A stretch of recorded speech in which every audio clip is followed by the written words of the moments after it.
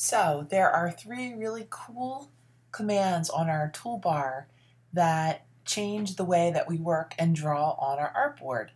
And they are at the bottom of our tools, and we can see them right here: draw normal, draw behind, and draw inside. So here goes. So usually when we're working in Illustrator, we are on draw normal. And we can see that we work and we start to make shapes, and then that these shapes, as we continue to work, that they come in front of one another. So I click onto this shape, I create a new shape, and that shape is in front of that other shape. But if we want to change this, we can actually say that we want to draw behind. So let's say that I had this circular shape and I wanted to draw behind it. I can just click right in there, and my next shape is behind it.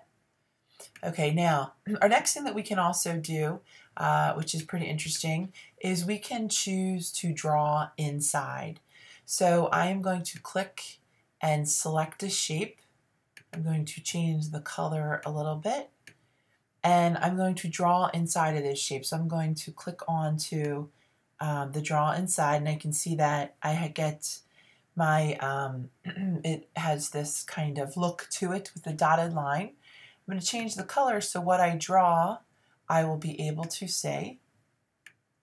And I'm going to grab onto the star tool.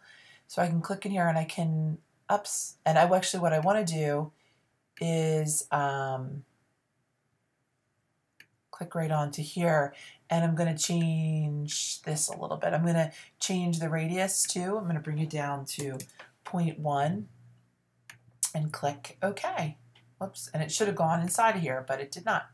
All right, so there we have it. We can see that it is inside as I draw it, that it is just inside of this shape. So I can click on to here, move it around.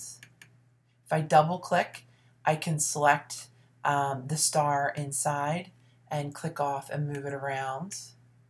So making sure that I get that one selected. Now when I double clicked, I actually end up in isolation mode, and in order to get out of that, I can come up here and click out, or even just hit escape.